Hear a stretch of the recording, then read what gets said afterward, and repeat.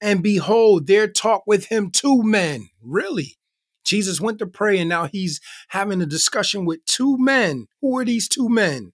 Which were Moses and Elijah, who appeared in glory and spake of his decease, which he should accomplish at Jerusalem. Wow. This is the same Moses and the same Elijah that missed the mark that God dealt with. But here they are speaking with Jesus on the mount. Eat up Mondays. Hey, what's going on, family? You guys already know what day it is. It is the day after Sunday. Welcome to another Eat Up Mondays. Listen, before I jump into this meal, I just want to say to you guys, I've been having a great time the last couple weeks just having this discussion. You know, we dealt 2 weeks ago dealing with frustration and how we handle frustration, the way we lash out and act out. And we learned those lessons from our brother Moses. And then last week, we dealt with Elijah when discouragement hit your life, when fear hit your life.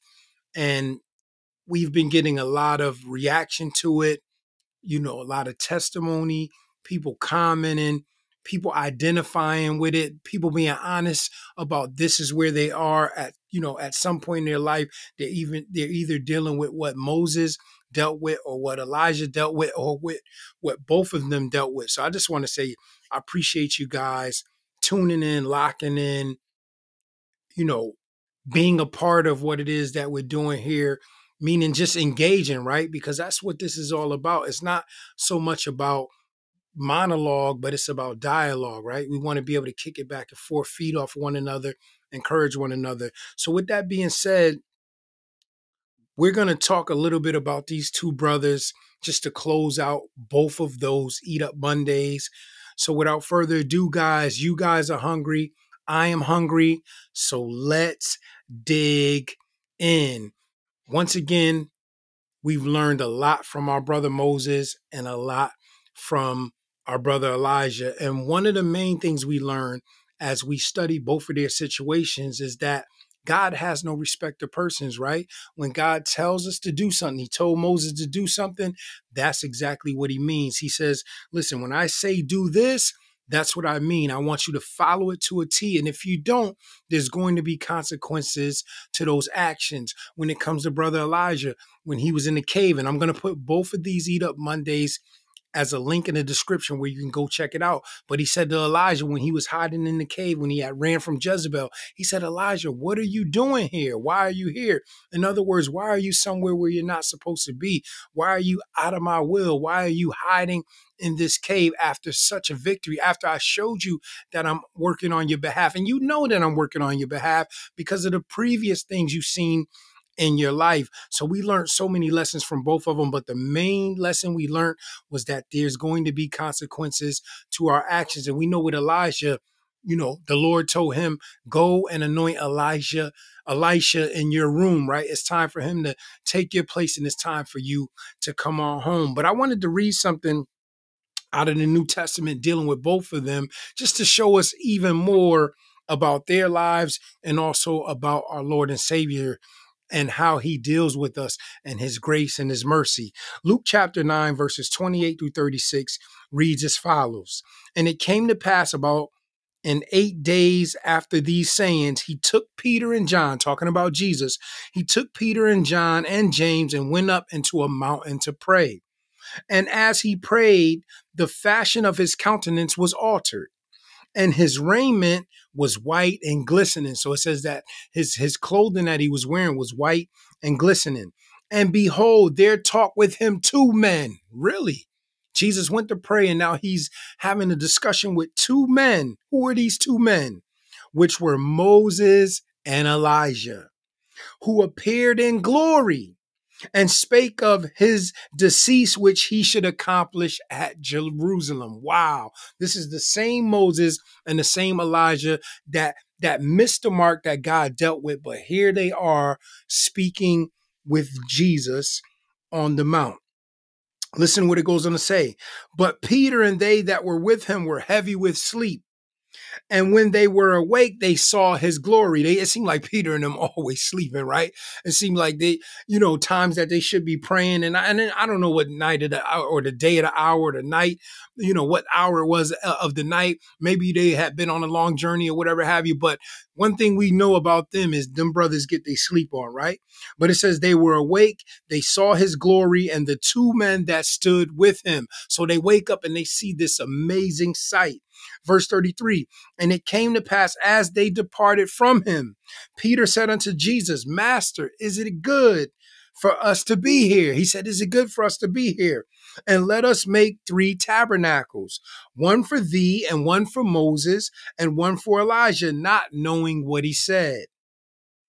While he thus spake, there came a cloud and overshadowed them, and they feared as they entered into the cloud. And there came a voice out of the cloud saying, this is my beloved son, hear him. So the father said, this is my beloved son, hear him, right? They got nervous. The cloud had came over. They entered into the cloud. And this was just the father confirming the son, confirming his word. And verse 36 goes on to say, and when the voice was past, Jesus was found alone. And they kept it close and told no man in those days any of those things which they had seen. And I just wanted to share, look at how Moses missed the mark. Look at how Elijah missed the mark, but yet we still see where they were in glory. And not to say that when we saw them miss the mark or when we read their stories that we thought they went to hell or something like that. That's not the case. But just to show you, one, God's grace and mercy, but also to show you, two, that God doesn't play when it comes, once again, to when he's telling you to do something, when he wants you to be somewhere, there's going to be consequences. He chastised both of them. He dealt with both of them, but yet they still are here with Jesus on the mount, still speaking with him about him going to die at Jerusalem. But I just think that's so powerful because, it shows us that the calling that we have on our lives are great callings, no matter what it is that God has called us to do. But the most important thing is as we are doing it, let's make sure we follow God and his instructions to a T. Am I saying that we're going to be able to do that? I can't speak to that, right? Because, sometimes we miss the mark, but is it possible? Yes. Is it possible for God to tell you to do something and you do exactly that? Yes, because if we don't, there's going to be consequences to those, to that disobedience, right? And we talked about it in the last video. We talked about, sure, God is going to forgive you of anything. You can go pretty much anything. You can go before God and ask for forgiveness. But even though if God forgive you right there on the spot, there's still consequences to those actions. There's still going to be some type of a harvest from the seed that you have planted from what it is that you have done. But it's just so beautiful to see Moses and Elijah here speaking with Jesus, even though they had messed up. And understand, this is not a message saying, oh, it's all right to mess up because you'll still be in glory with the Lord, or you'll still, be here or there. No, that's not what this Eat Up Mondays is about. But it's just showing you their journey, and how God is so gracious and merciful, but also how he's a chastening God, right? How he will chastise us if we get out of line. Look at this. No matter how important we may feel to be in the body of Christ, because to see them, for them to be on the mountain talking with Jesus, like that's powerful, right? Like it don't get any powerful than that. To know that Elijah was taken up and seen no more, right? That he didn't die, but he was taken up to the Lord. That is powerful. But yet, even though these men were great men of God, God still dealt with them. And that's a word for somebody. Like none of us are special. None of us are better than the others. But when we obey God and do what it is that he wants us to do, the things that he tells us to do, that's what God is pleased about. He's not pleased. He's not concerned with your title or where you were born, how many ministries you got, how many this, how many that. No. Can you follow what it is that I told you to do? But I encourage you, go check out last week's Eat Up Mondays about Elijah. Go check out the one from 2 weeks ago about Moses when he struck the rock. I think it'll be an encouragement to you. I will once again put those links down in the description. But listen, know that I love you guys. Know that I appreciate you guys.